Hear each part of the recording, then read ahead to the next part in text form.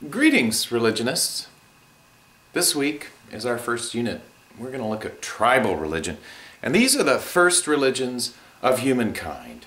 And no matter who we are, whether we're in Asia, Africa, Europe, North America, our ancestors practiced tribal religion. And so we want to look at what is that, and part of our analysis for this week is bringing into play substantive versus functional approaches to understanding religion. So functional religions, we look at how religions function in the economy, sociologically how do they function, psychologically for individuals and masses of human beings. These are some of many functional approaches to studying religion.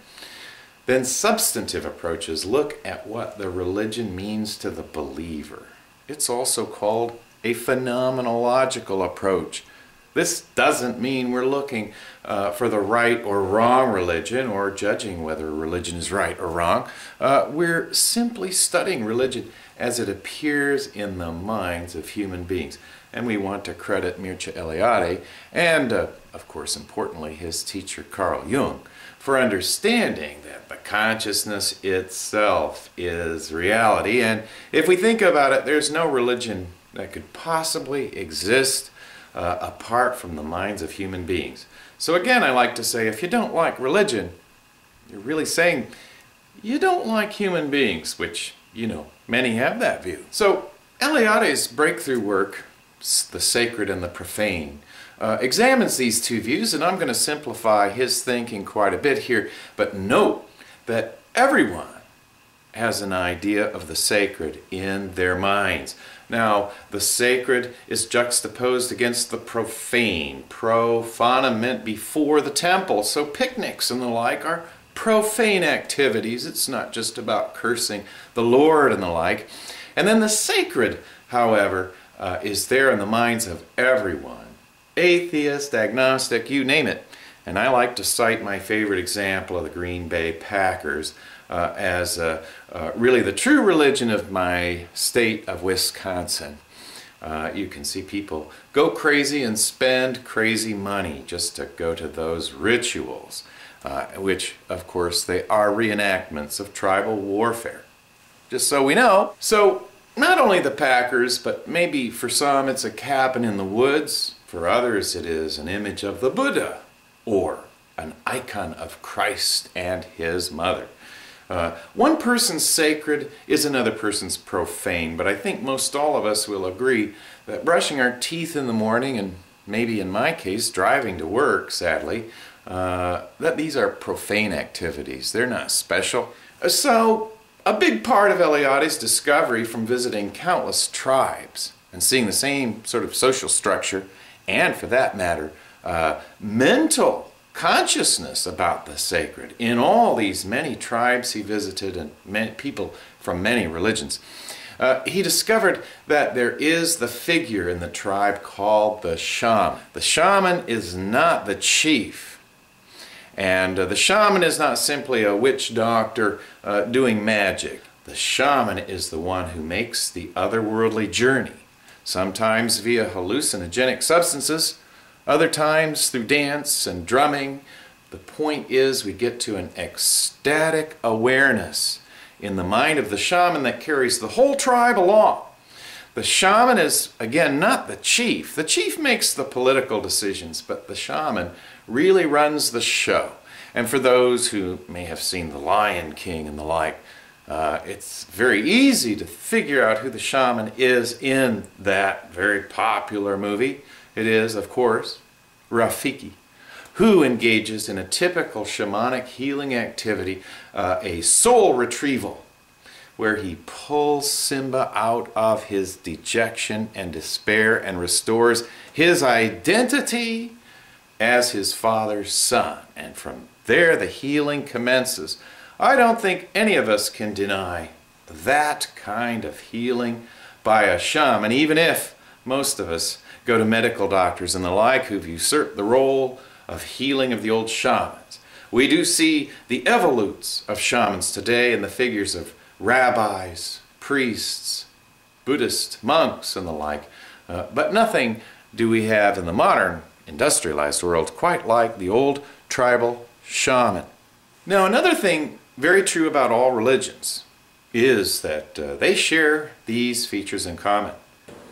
Many don't realize that religions evolve.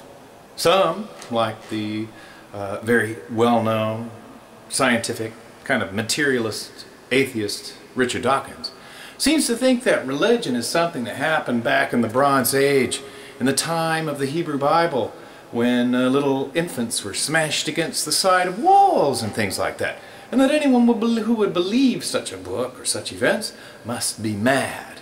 Well, the truth is, he does not apply science to religion, and that's what people in my field do. We apply scientific principles to understand this universal phenomenon. There's no place on the planet untouched by religion. And so, let's take a look at the phases of religious evolution. This tree of life chart here shows, for example, the age of fishes. There was a time on this planet where there were only fish, nothing more complex than that. And likewise, in the world of religion, there was a time when there were only tribal religions. And so, the tribal religions involved the shaman. And the shaman was part of the family, not a distant clergy person like the Pope or the Dalai Lama. The shaman and those religions were unique to each tribe, not homogeneous religions like we think of religion today, with creeds that everyone recites in precisely the same way across vast stretches of our planet. Out of the tribal religions, we see the emergence of agriculture in the ancient city-states, anywhere beginning possibly as early as 12,000 BCE, give or take, but most definitely with the emergence of the culture of Sumer around 5000 BCE. And then we see ancient city-states emerge, and they will spread to the Yellow River in China, to the Indus Valley in India, and of course Egypt. Those are the four seats of ancient civilizations. And the religions of those civilizations tend to resemble human cities. If we think, for example, of the Greek case with Zeus as the mayor, Ares as the Department of War Minister, Athena, Department of Education, Hephaestus of Industry, we see that religions always mirror human consciousness. Out of this phase, which I will analogize with this age of amphibians here, we see the emergence of the axial age religions. These are the ones that most people think of as religion. Karl Jaspers, brilliant German theoretician of religion and many things, realized that Confucius, the Buddha, and Socrates all emerge in the middle of the first millennium before the Common Era.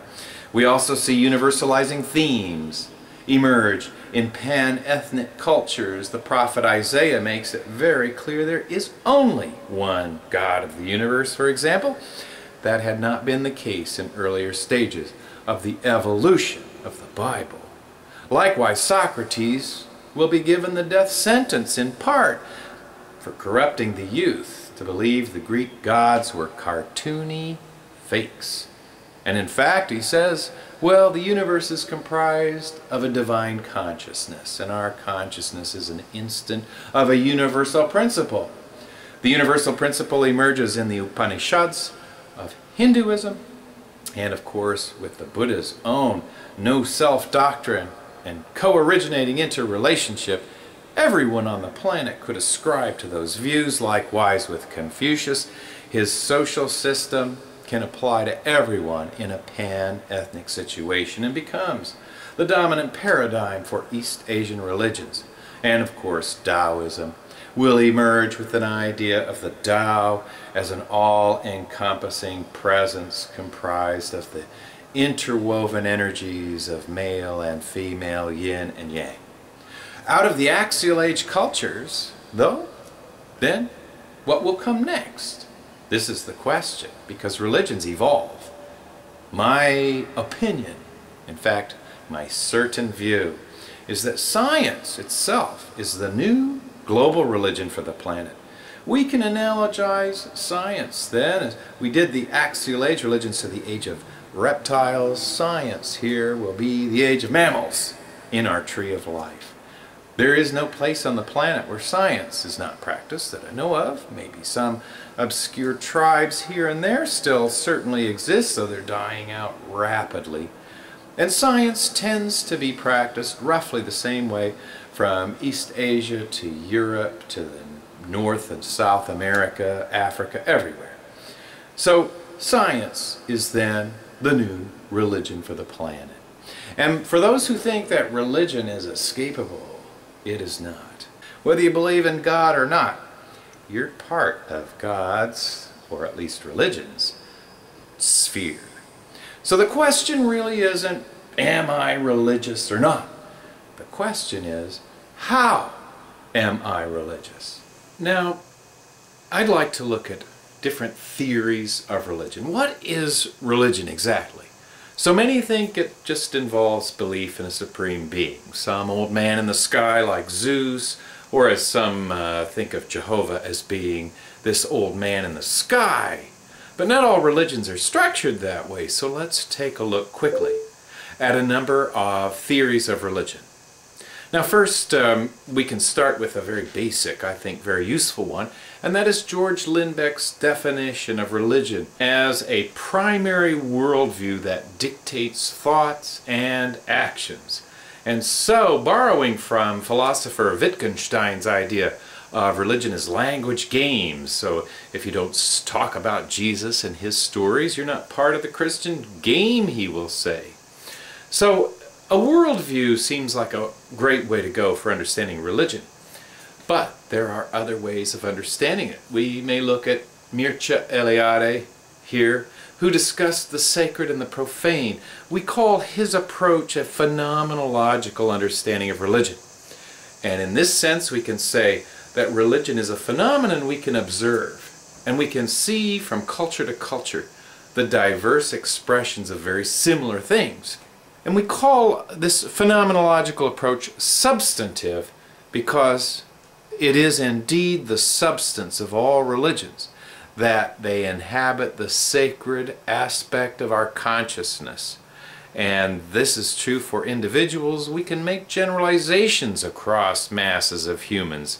However, it really occurs in the minds of individuals, what they value, what they will kill for, and what they believe and do based on their sense of the sacred. Such as a reverence for sacred mountains. We can think Mount Kailasa, Mount Tai in China, or Mount Zion in Jerusalem. General patterns characterize all religions. So Eliade understood the sacred as something distinct and set apart from the rest of the world, from our humdrum day-to-day existence. And so, for some then, the Green Bay Packers could be a religion. And I would say here in my home in Wisconsin, it's fair to say there are more Packerites than Lutherans or Catholics. Now, another way we can understand religion is from the standpoint of economics. Religions impact the economy, and we can see two diverse opposing views, and both correct. Karl Marx will tell us that religion is a means whereby the rich and powerful can funnel money from the peasants on up to the Pope or the Dalai Lama and the like. And certainly we see that as a definite, distinctive feature of religions on the planet. However, we can also see places where religion shakes up whole economies. We can think maybe most famously of Max Weber's thesis that Puritanism and its striving for demonstrating individual virtue over the old medieval Catholic grace, if you will, that came through the church, that through hard work one could demonstrate one's electedness to heaven by being rich. So that is why we celebrate here in America the Thanksgiving's Day. I call it Thanks-Stealing's Day because the Pilgrim Fathers are indeed the fathers of the nation. Now, we can also look at religion from the standpoint of psychology and yet again get two diverse yet true views of religion. For many, Sigmund Freud here is correct. Religion serves as a vehicle for infantile delusions. So for example, let's imagine I had a weak or lame father, and so I choose an ideal father in heaven to make up, to compensate for my lack of basic trust in a human father. The father I can imagine is, of course, everything I desire. The only thing more sad than that might be to paraphrase the old atheist bumper sticker, where theists are imaginary friends like God are stupid, is that not even having imaginary friends is possibly more stupid. Because how many of us feel a need to buttress our feelings of insecurity or our sorrow and depression with going beyond this world to a transcendent sacred realm, at least in our own consciousness, if not for real? Now, in psychology, though, we can't deny that Erik Erikson is also correct. The great shakers of human civilization, he studied in particular Martin Luther and Mahatma Gandhi. Two people taking their spirituality and applying it to reshape whole cultures through their attainment of ego integrity, to the point that social whims did not cast them about in a sea of confusion. We can also see that religion and sociology go hand in hand as well. Emile Durkheim spoke of religion as a glue for whole societies. We can think how the Confucian Taoist Buddhist synthesis helped shape East Asian culture, or for that matter, of course, Christianity and European history and sociology go hand in hand. We have Christian democratic parties throughout Europe, and the flags of European nations have crosses on them, and we can see Buddhist circles in Asian flags as well. So he, along with Peter Berger, who spoke of religion as a social construction that makes for a sacred canopy, again, over vast millions of humans. If we look at maps of religion on the planet, we'll see Muslims are all grouped here, and Christians here, and over here are the Hindus and the Buddhists, and birds of the feather, they flock together. Now, from the perspective of anthropology, we can see that morality is no hard and firm thing either. Ruth Benedict discovered from studying cannibals in Southeast Asia that cannibalism is not only acceptable and tolerable, it's a downright good thing. A strange kind of barbecue, we might say. However, all our human ancestors practiced cannibalism. And so she realized from studying a variety of different tribes that, in fact, they all shared this similar practice that we in modern society find distasteful, abominable, and punishable even by death. Now, we can't ignore the role of gender studies in religion. I like to say, even though women were closed out in the 7,000 plus years of patriarchy and civilization, where brute strength for throwing spears and the like was the reason for power in a society, that we can unpack these things. And Mary Daly has noted that the religious agenda is often simply crooked men's agendas. And so these days we can unpack millennia of patriarchy and try and understand what religion may once have been with women, shamans, and the like. Of course, it was Karl Jaspers, the philosopher, who realized that the phases from the religions of ancient city-states shift to what he calls the axial age, with the appearance of Confucius, Socrates, and the Buddha in history.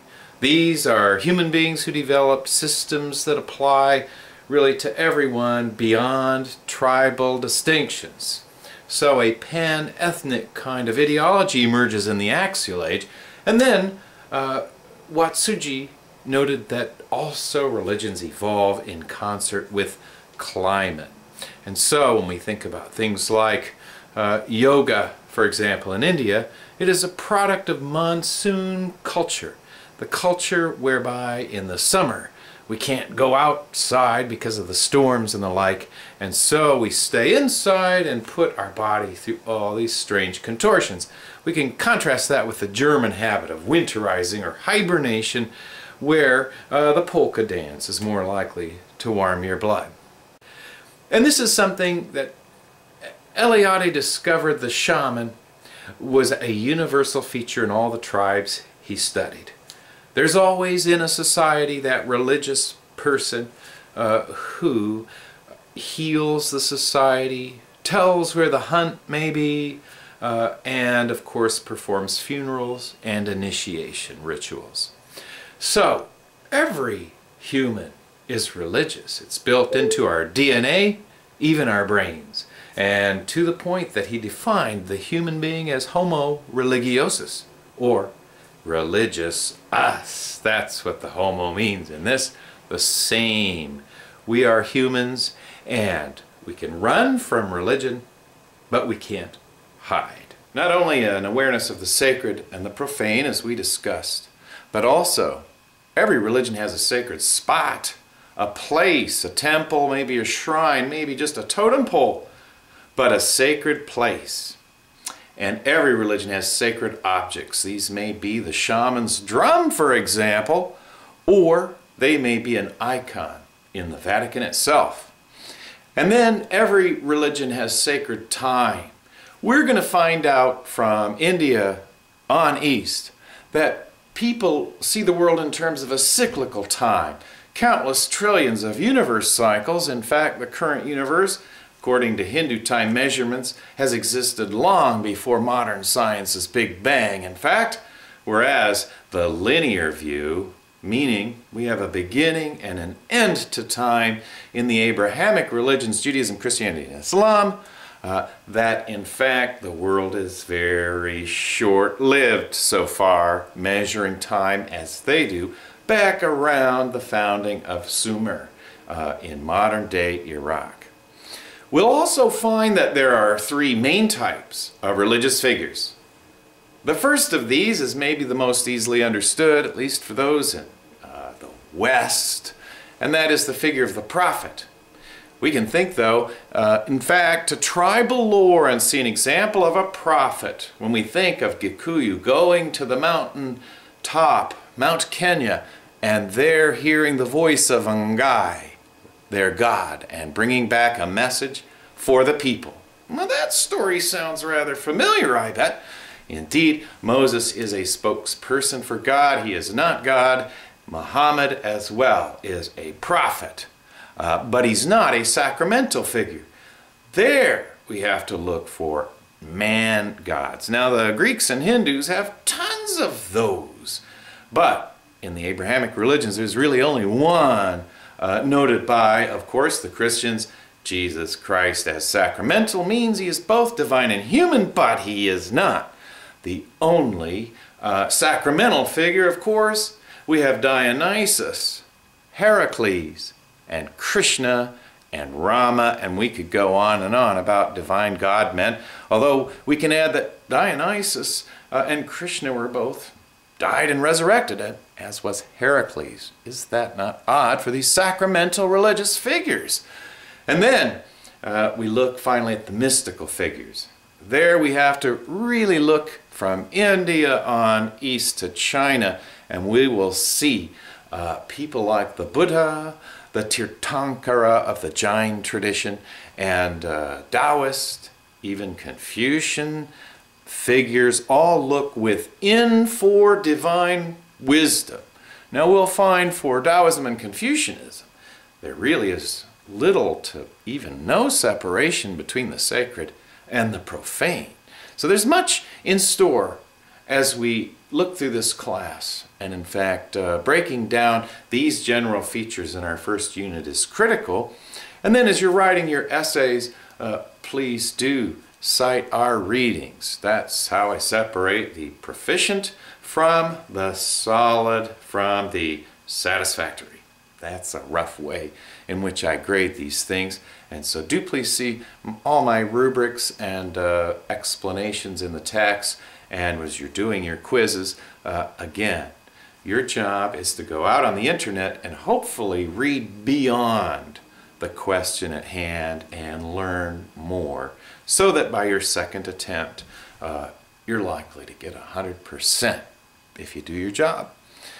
Well, good luck, and again, always feel free to email me, or again, Google Video Chat is excellent. Facebook, I've sent around links. Please feel free to contact me anytime, because I'm not a fanatic about one religion, but I am a fanatic about religion.